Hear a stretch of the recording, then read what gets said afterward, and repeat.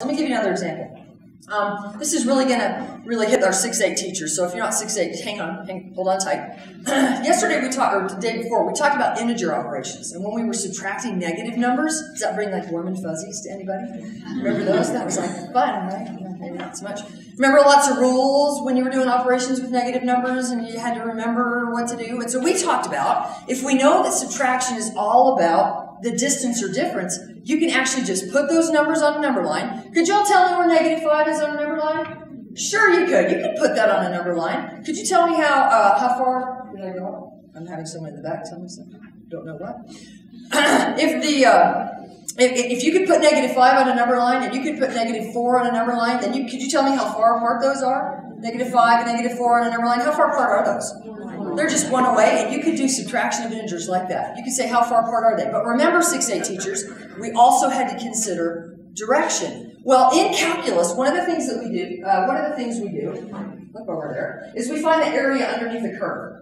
That's kind of cool. Third grade teachers, you guys find area a lot, right? Well, now we're not going to find area of easy rectangles. We're going to find area under crazy curves. And so to find the area under that curve, we're going to give it this formula. Ignore that formula for a minute, because I know that looks like the crazy professor with the hair sticking out on the board. But if that is the formula, then that negative sign right there says you have to consider direction. If we are down below the axis, see how here's the axis, and so we're finding the area above the curve? If we go into negative land, if we're down there below the axis, then the formula, this formula right here, is exactly the same, except we have to consider direction. Remember when we did that with integers, 6 to 8 teachers?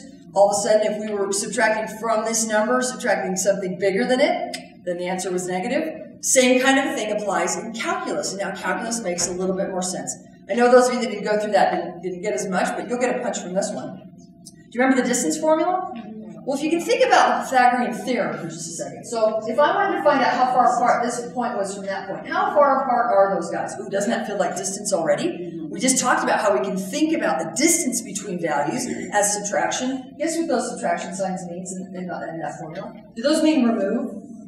No, they mean distance or difference, because that's what we're finding, is we're finding the distance between that point. So literally, if I can find this distance and that distance, represented by these guys, then I can do a squared plus b squared equals c squared, and then to find that guy, I got to take the square root.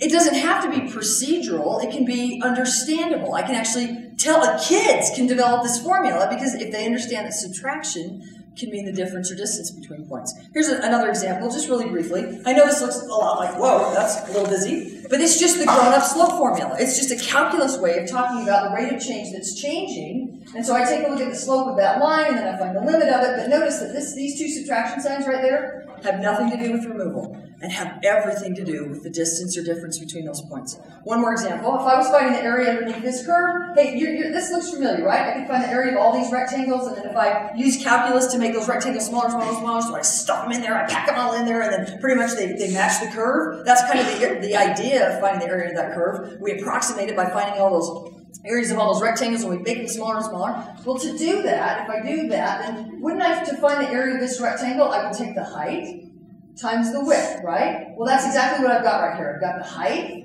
times the width of all those little rectangles, and then I use calculus to add them all up. But what if instead of finding the area under that curve, what if I wanted the area between two curves? Here's one curve, and I want the area between these two curves. Well, if I want the area between those two curves, then I need the area of that rectangle there. What is the height of this rectangle? How would I find the distance? The difference between this function and that function? Look at that. There it is.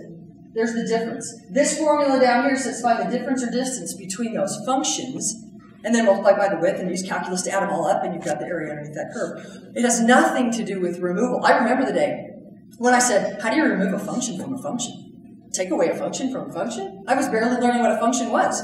You're not removing a function, you're finding out how far apart they are as those functions change.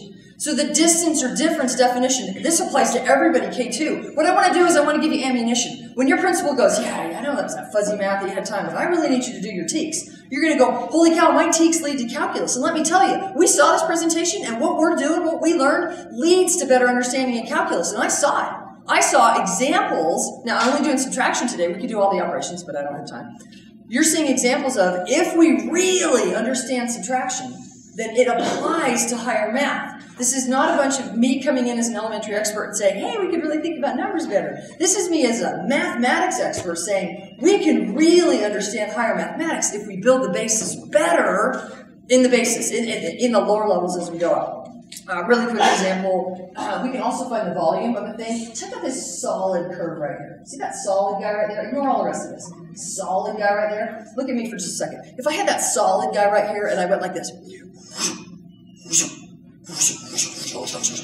really, really fast, could you see how that would sort of fill in? And I would kind of see a blurry thing, and it would create this sort of solid here. What if I wanted to find the volume of that solid? Well, to find the volume of that solid, I could find the volume of this little disc right here, and then kind of like we did with the rectangles, I could have lots of them. I could fill this in with lots of those little discs, and then I could find the volume of that guy. Well, in order to find the volume of this cylinder, this little disc here, I need to have that radius. And I'm sorry that's not showing up too much, but because the area at the base of that cylinder is a circle, how do you find the area of a circle?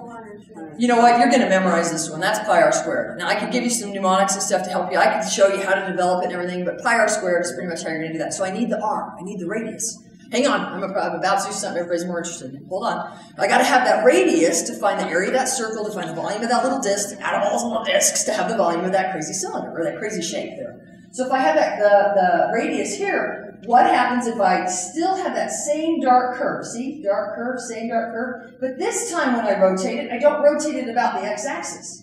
This time when I rotate it, I go, I'd like to rotate it about that line. I still need that little radius here. How do I find the distance between this line and the outside of that circle? How do I find the distance between anything? Guess what? That's what that subtraction sign means right there. That subtraction sign in this nasty ugly formula means, look, here it is. Pi, there's the radius, squared, times all the little guys that I've added up so they get the whole formula. So I'm showing you some calculus formulas that I could have actually understood rather than memorized, but I had only the meaning of removal. I didn't have the meaning of distance or distance with subtraction as well. I'm not going to take time on this one, but there's another fine example. And just really quickly, anybody remember delta epsilon proofs?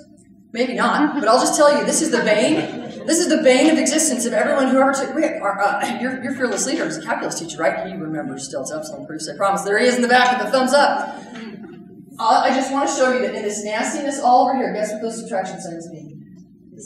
They mean the distance from this L, and I go both directions. This far up and that far up, so I get an interval, which is why I have absolute value over here. And so it's this interval here and this interval here, and it's all represented by subtraction as distance. Okay, that was enough of that. But what I wanted to again, was to back up. When people say to you, yeah, you're doing that, whatever, an elementary teacher, you're a middle school teacher, or whatever, you're like, no. I am building success in calculus right now. I am building success in higher math because I know that math is figure-outable, and I'm teaching my students ways that will transfer to higher math, and I can give you an example. Maybe you can pull one of those up.